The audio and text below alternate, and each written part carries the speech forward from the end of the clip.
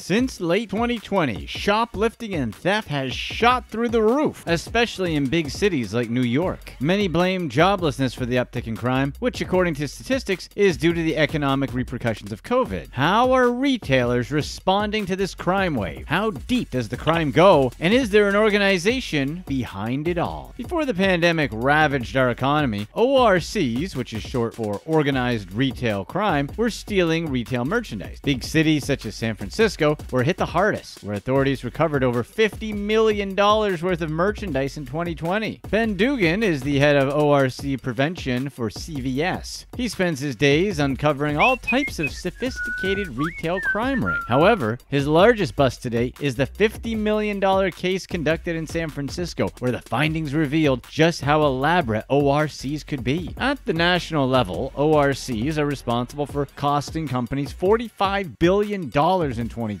meaning that, despite Dugan's best efforts, the $50 million he found in his San Francisco case is a mere drop in the bucket. Dugan and the other companies afflicted by organized crime are in a constant battle with retail thieves. Dugan has stated that he is optimistic about the future, despite retail theft increasing by $15 billion over the past decade. His solution is to infiltrate the organizations themselves. But is that enough to stop the ORCs from growing? No one understands the scope of the problem like Dugan and many other investigators across the country who face the overwhelming task of stopping retail theft. They know that the scope goes way beyond people stealing items from stores. They encompass every aspect of the retail market, even the parts you wouldn't expect. So, since 2017, Dugan has been gathering more intel and bumping up security by putting cameras everywhere, even on the packages themselves. He's carried out several undercover operations, all to stop retail theft and learn how the massive web of ORCs operate within a retail industry dominated by Amazon. In the olden days, ORCs sold their loot at flea markets and resale shops. Now, they have Amazon. Home improvement retail giant Home Depot reports that the number of ORC investigations has grown 86% since 2016, with many of these operations involving e-commerce companies like Amazon or eBay. For that reason, Home Depot and many in law enforcement blame Amazon for the drastic uptick in retail theft over the past 5 years. Amazon's revenue grew from $177 billion in 2017 to $386 billion in 2020. Because Amazon's growth coincides with retail theft growing from $30 billion in 2011 to $45 billion in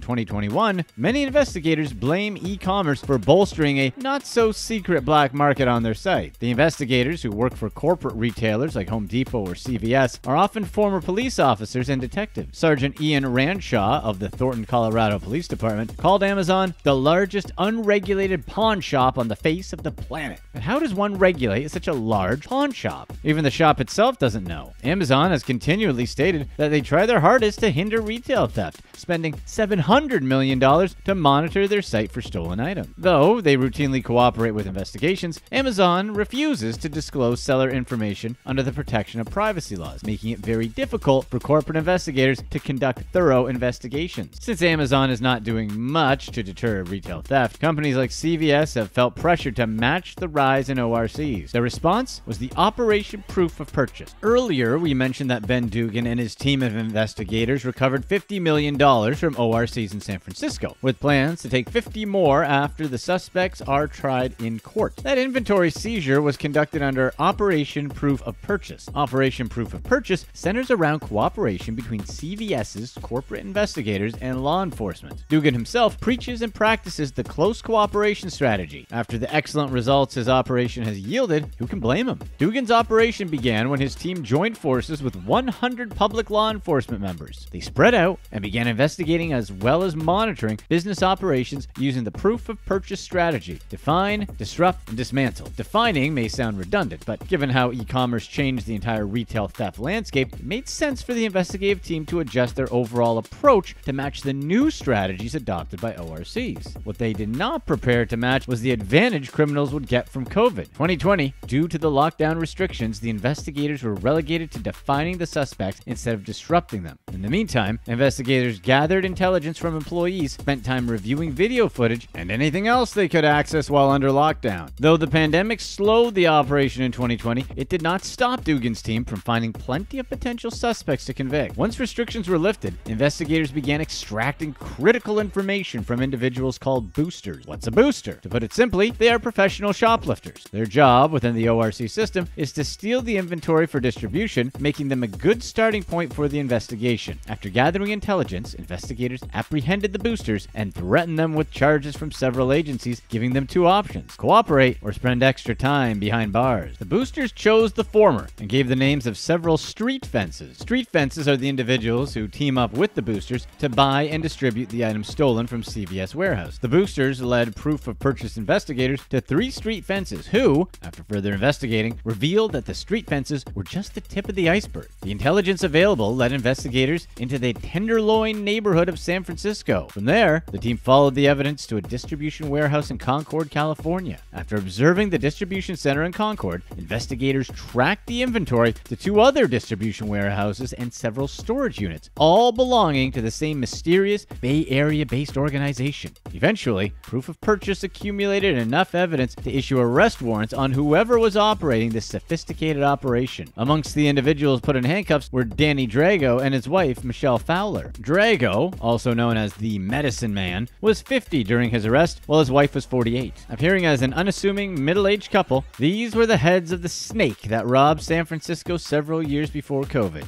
Police started with the boosters, moved up to the street fencers, and now at last captured the architects of a massive Bay Area ORC.